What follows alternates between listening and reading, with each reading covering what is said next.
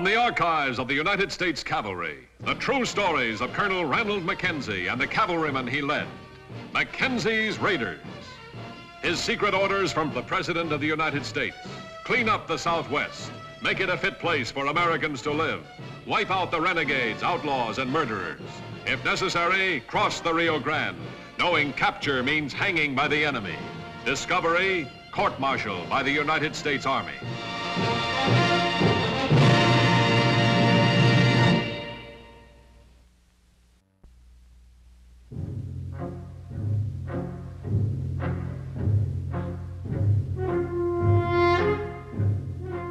The afternoon of June 8th, 1876, on Mexican territory. Another raid by Scitashi, another risk by Mackenzie. Mackenzie, as numerous times before, had violated the border, fully aware of the consequences if he were caught. But Scitashi had killed and plundered. He and his small band had to be stopped. Mackenzie had no choice but to rely on his secret orders. Clean up the area even if you have to cross the Rio Grande to do it. If the United States government catches you, it'll be a court-martial. If it's the Mexicans, it'll be a hanging. We're ready, Colonel. Both flanks are secure. They're cut off from their horses. Where's Conover? He's posted on the next rise, sir. Good. And they're completely pinned down. Get back to your position. Yes, sir. Scitashi! Scitashi, this is Mackenzie. I have many rifles staring at you. Tell your warriors to throw down their weapons and walk north. That way there'll be no killing. You don't have much time, Scitashi. I'm waiting for your answer.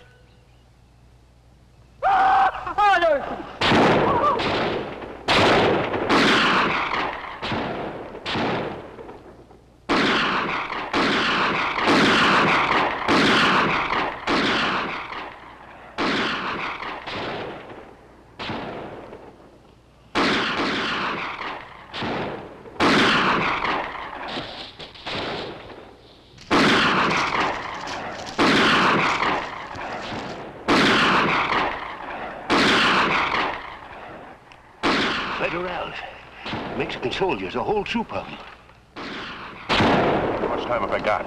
No time, Colonel. They'll be on us real soon. Want me to stay? Yeah, Charlie. Keep an eye on Scitashi for me. I'll get the troops back across the river.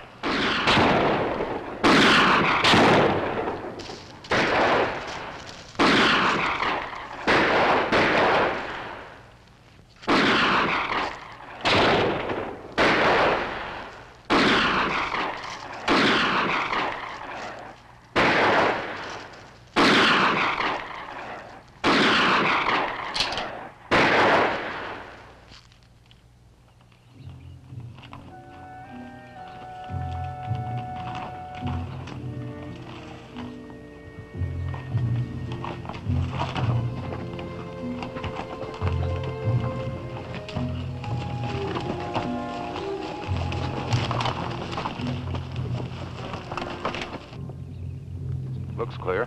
Yes, sir. Let's get across.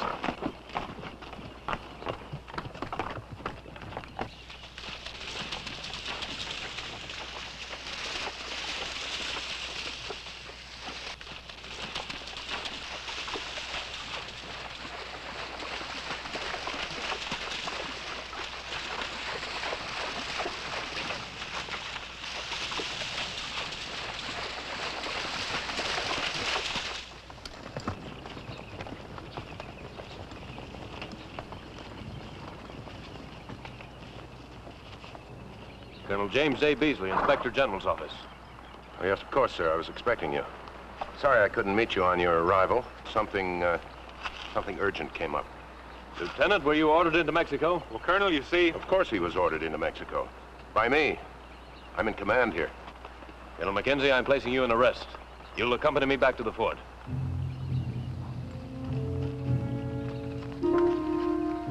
Hard to figure what a difference that miserable little river makes. Are you ready, Colonel? Ready, Colonel.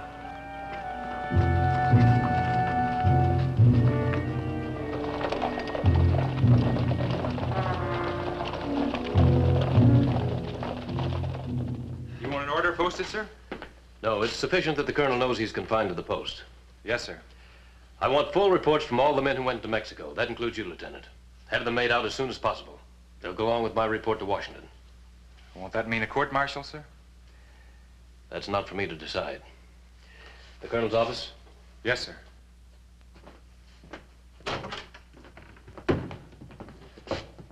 His quarters? And there, sir. Those reports are your first order of business, Lieutenant.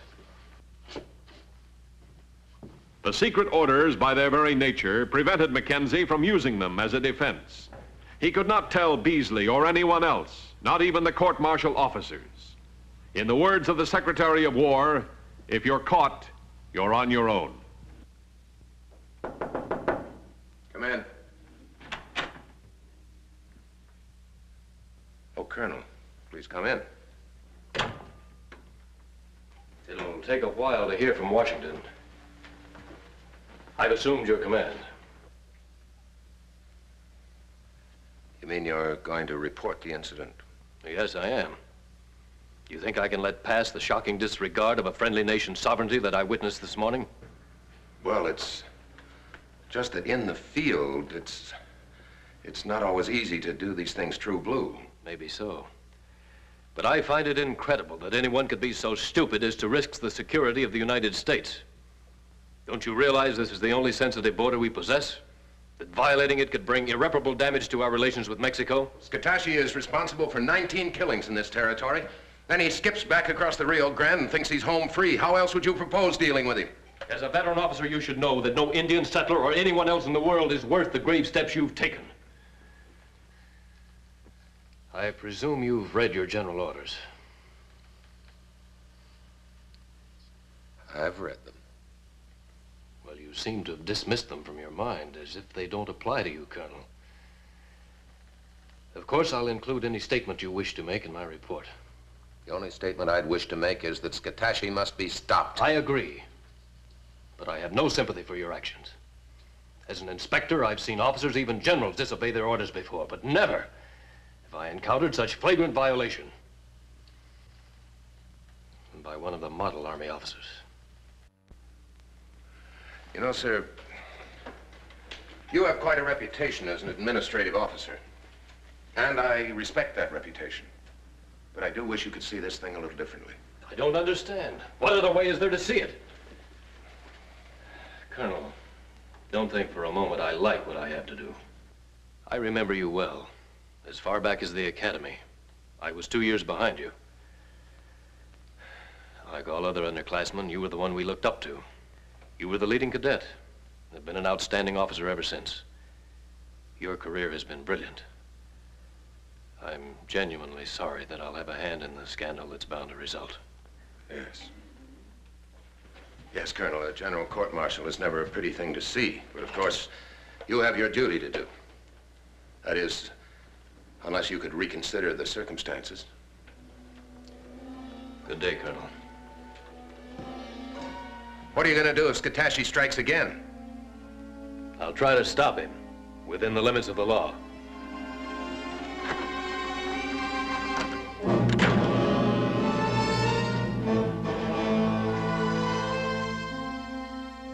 The limits of the law. Colonel Beasley now faced the problems of frontier command. The overburdened 4th Cavalry was stretched thin to patrol 1,500 desolate miles. Finally, Scout Conover returned from Mexico with word of Scatashi. Charlie? Say, is the colonel in? Which one? Well, Mackenzie. Who else? Colonel James J. Beasley. Inspector General's office. He's in command now. In command? Do you mean that they shipped Mackenzie? He's in his quarters. He's confined to the post, under arrest. Under arrest? Oh, you're joshing me, ain't you, Lieutenant? Colonel Beasley caught us crossing the river. Oh, that is trouble, ain't it? The worst kind. Probably means a court-martial. You mean that's what this fella Beasley is going to recommend? He doesn't have to. Washington won't have any alternative. Well, what does Mackenzie say about all this? Nothing.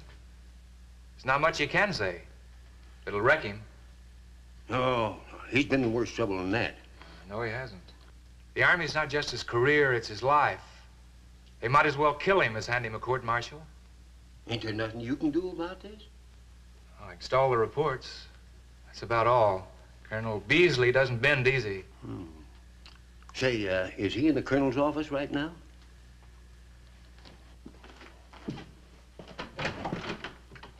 Yes? I'm your chief scout. Oh, you're Conover. Well, I didn't realize we had to have our scouts living undercover in Bracketville. Well, how else are you going to bring things to light? Well, that's true.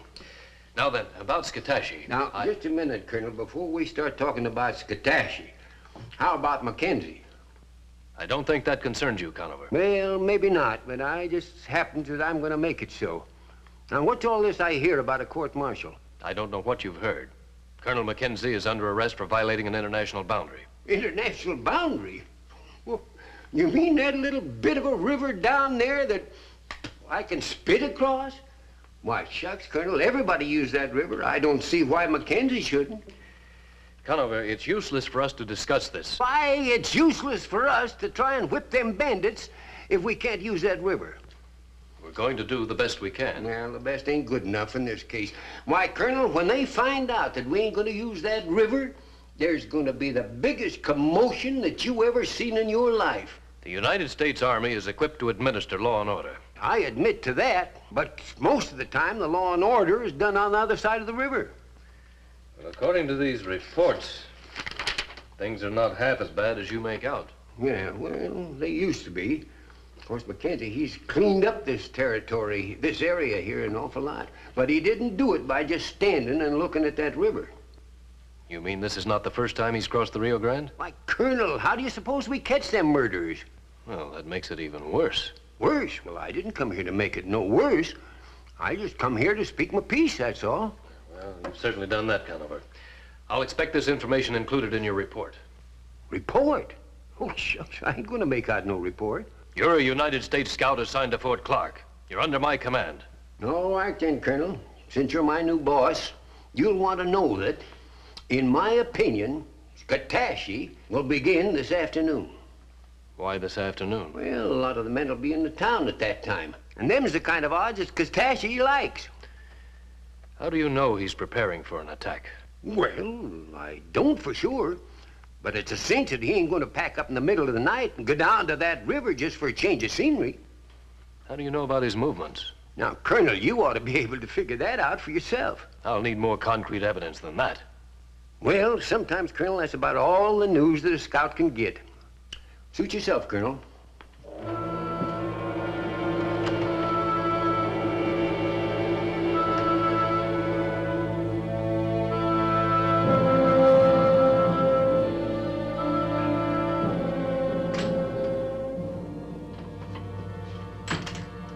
Hello, Colonel. Hello, Lieutenant.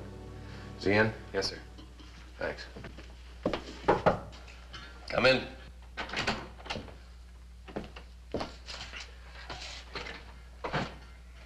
Sir, I just saw Charlie Conover in the stable area.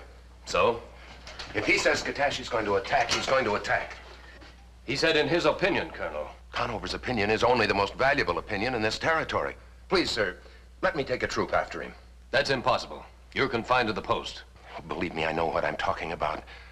Listen to Conover. Follow up his report with as many troops as you can muster.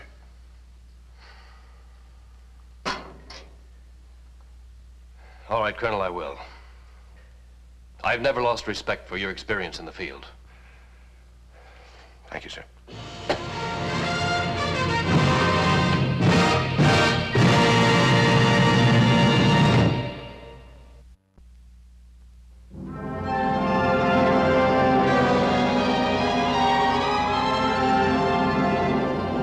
Fort Clark, and a critical moment in history. Settlers to be protected, roads to be patrolled, a border to be guarded. Many more problems than the 4th Cavalry could hope to cope with. And in command, Colonel James J. Beasley, a desk officer. Colonel Beasley, by his arrest of Mackenzie, had forced himself into a command position. Mackenzie's only hope for the continuance of his Army career now rested with Colonel Beasley. And of course, from their position on the river, I figure they're headed toward the settlement, see? Lieutenant, I'd like to have a word with the troop before we move out. They're here, sir. You must have misunderstood me, Lieutenant. This is not nearly enough men. I understand that, sir. These are the only men available. Lieutenant, there are over 200 men assigned to Fort Clark. I can read you the duty roster, sir. Whatever the other men are doing, relieve them and have them join us. The only men on the post are the cooks and the guards. Everyone else is out on detail. You mean out of 200 men, this is all we can assemble? There's 1,500 miles we're responsible for, sir. There's not a man wasted, and we're still short. Well, we better get started.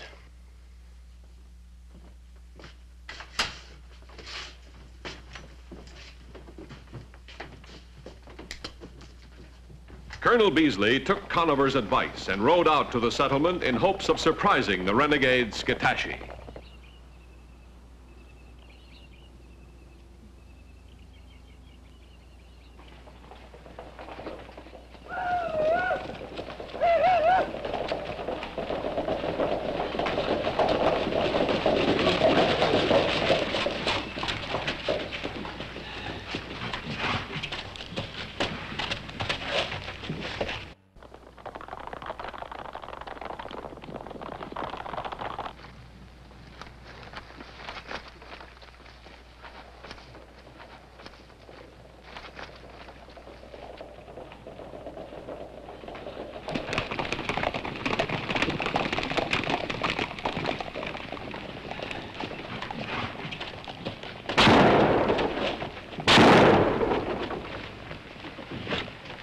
Mother inside.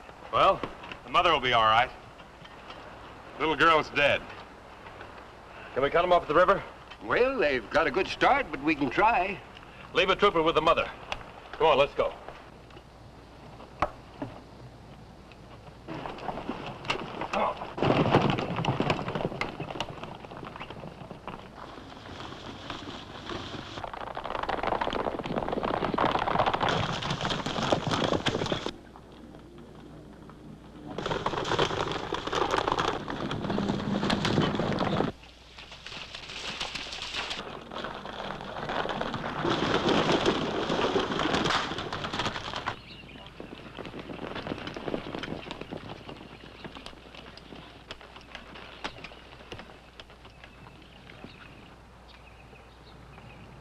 He wants to know if you're coming after him.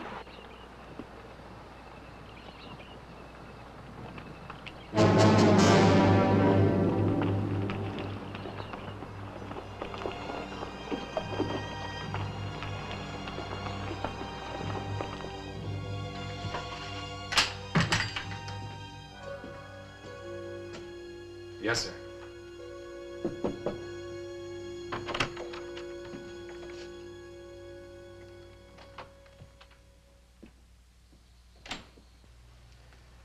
You sent for me, sir?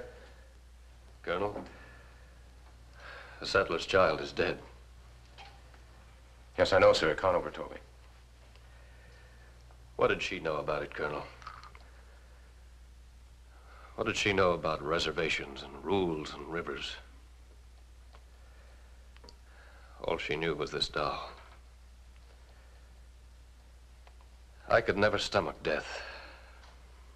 I guess that's why I'm an administrator. Only 4 troopers. Well, I guess that's the way it is all over the West, sir. I imagine so. It's hard to believe. Hard to believe such a situation exists. You know, my daughter has a doll like this. Was the little girl the only one killed today, sir? Yes, the only one. But that's the same as 1,000, isn't it? I suppose it is, sir, if you look at it that way. He just stood there across the river, staring, waiting. I'm sure the men didn't understand why I didn't go after him. They understood, sir.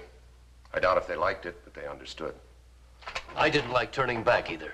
But what are you supposed to do? An officer lives by hard and fast rules.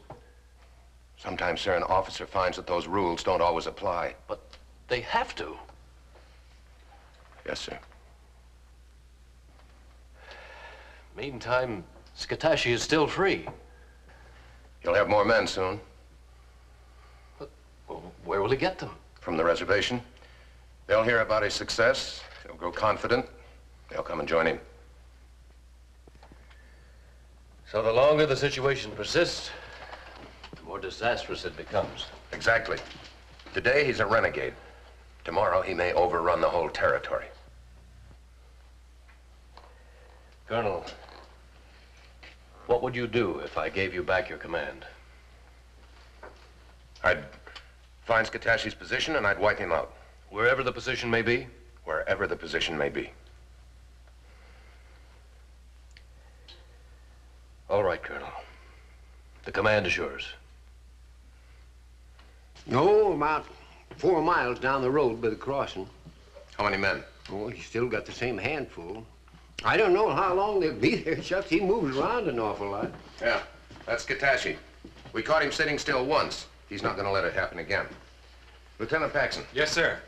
Assemble a troop. Full fighting gear. They've been standing by since Charlie rode in, sir. Good. Colonel, I'd like to go with you. Well, we need all the help we can get. Happy to have you with us, sir. What's that? The Colonel's report, sir. When does the courier leave? Not until Saturday, sir. There'll be plenty of time to take care of this when we get back. Yes, sir. You ready, Colonel? Ready, Colonel.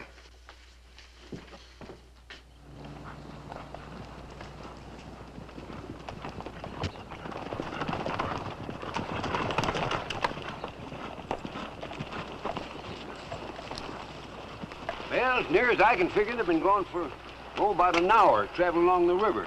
What about federales? Well, I think we're all right there. We've been 2 hours on Mexican soil. Well, there's not much risk as long as we stick this close to the river. Won't Skatashi move south if he finds out we're after him? Let's hope he doesn't. I never did like the idea of a Mexican rope around my neck.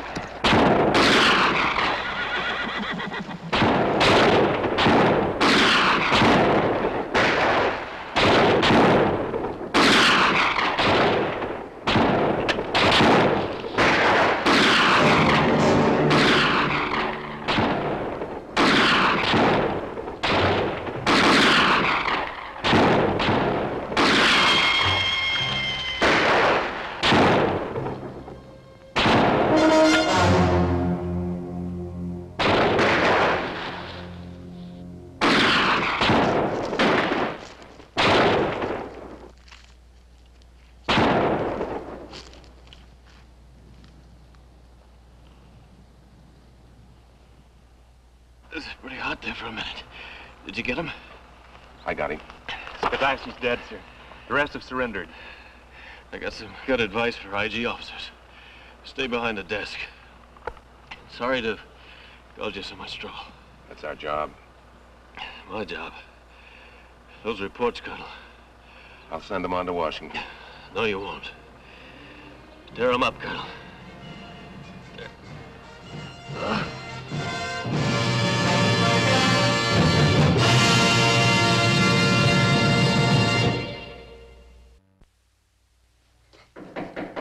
Come in. Yes, Lieutenant. I hate to bother you, sir. How do I list Colonel Beasley's death in the casualty report? Just as we list all other deaths on Mexican soil. Killed in action. Period. Yes, sir.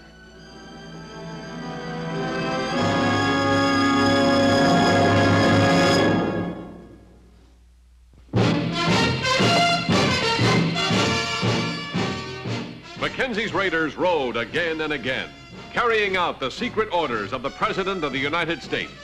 Do whatever necessary to clean up the Southwest. Make it a decent place for people to live. Ride with Mackenzie's Raiders as they relive the blazing pages of history in the making.